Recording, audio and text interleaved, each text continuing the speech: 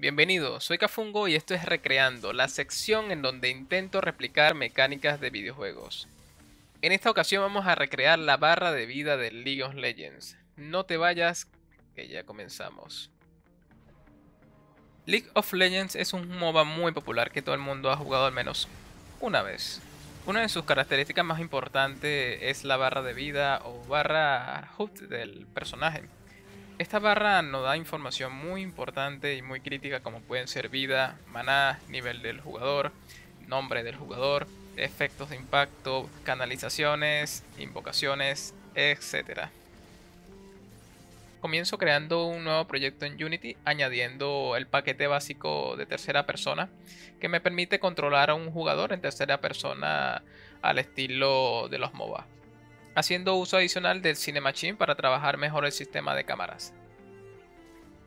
El primer paso es recrear los elementos básicos como pueden ser el nombre invocador, el nivel, la vida actual y maná actuales del personaje.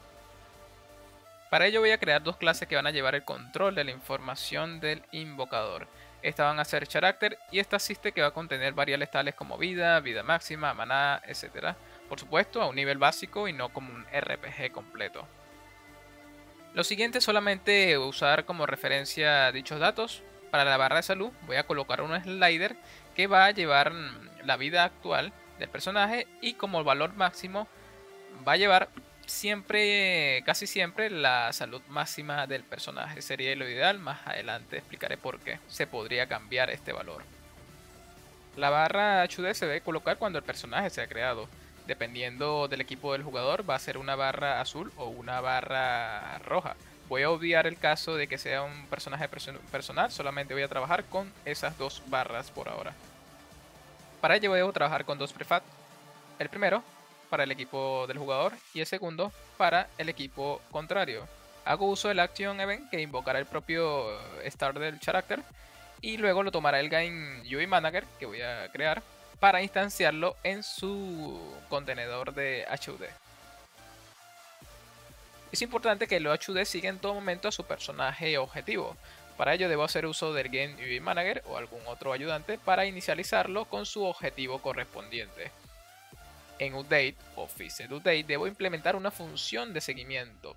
La clave es utilizar la función cameramain.WordToScreenPoint que transforma la posición 3D del mapa a una posición 2D de pantalla. Es importante que recalcar que la posición Y del objetivo debe estar a la cabeza del personaje, porque si se pone en el pie, que suele ser la ubicación Transfer Position, se va a ver visualmente mal porque el HUD va a tomar como referencia los pies del objetivo. Para solucionar esto debo aumentar la posición del objetivo hacia la altura de este. El personaje con que estoy trabajando mide aproximadamente 2 metros en ubicación 3D. Por lo tanto aumento el tamaño de la posición y aproximadamente 2 puntos por encima de este. Para mostrar el efecto de impacto cuando el personaje reciba daño, debemos crear una barra adicional por debajo de la barra de salud. Esta va a ser nuestra barra de hit y el cual tratará de siempre tener el valor de salud actual, pero con un pequeño delay para que el jugador pueda visualizar la cantidad de daño que recibió el personaje. Hay que tener en cuenta también el contraste entre la barra de hit y la barra de salud del personaje. Cuando la barra del equipo es azul, la barra de hit debe ser roja. Y en el caso del equipo, cuando la barra de salud es roja, la barra de hit debe ser amarillo. Esto ayuda al jugador a percibir mucho mejor la diferencia entre la barra de salud y la barra de hit.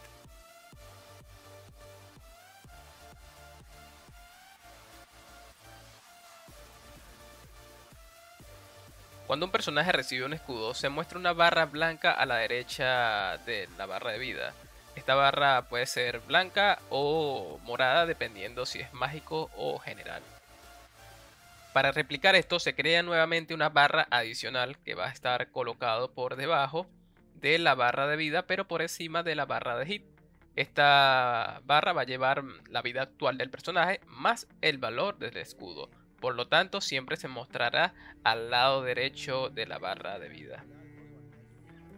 Algo adicional con los escudos es que si la vida actual más el escudo sobrepasa la vida máxima del personaje, es necesario calcular nuevamente los valores máximos de la barra de vida y la barra de escudos.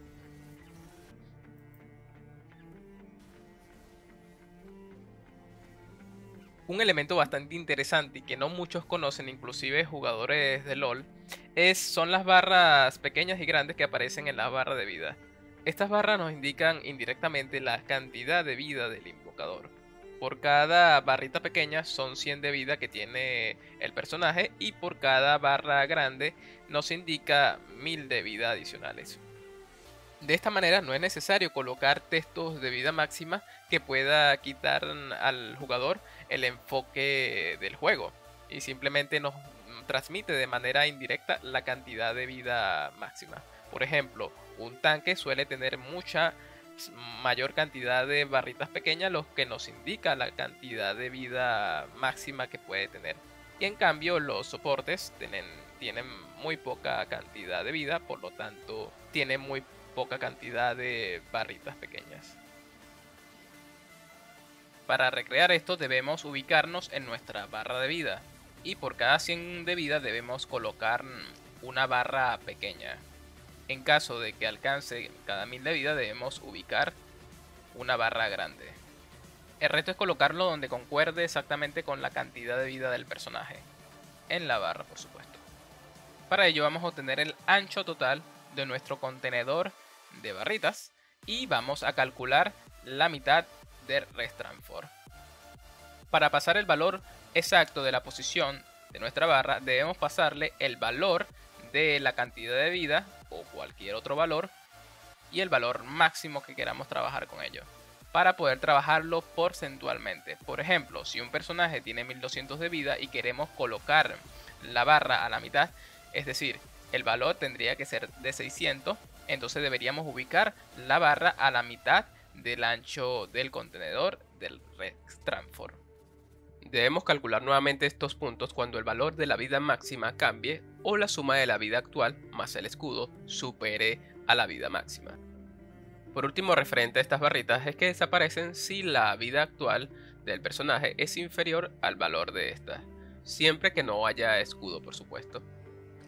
Por lo tanto, para resolver esto debemos utilizar en el contenedor una imagen de tipo filler añadido una máscara. Lo único que debemos hacer es cambiar el fill amount a la respectiva vida actual. Como va de 0 a 1 debemos calcular un porcentaje. Por ejemplo, si la vida es 50 de 100 sería la mitad. Por lo tanto el fill amount sería de 0.5. Y este sería el resultado final, en donde he añadido algunos triggers que me aplican algunos tanto efectos de daño, me haga curaciones, me apliquen escudo, puedan quitar maná o pueda subir el nivel o salud máxima del personaje. También hay un personaje adicional que digamos que va a ser esa especie de enemigo, el cual tiene una barra roja con todos los efectos que conllevan a este por supuesto.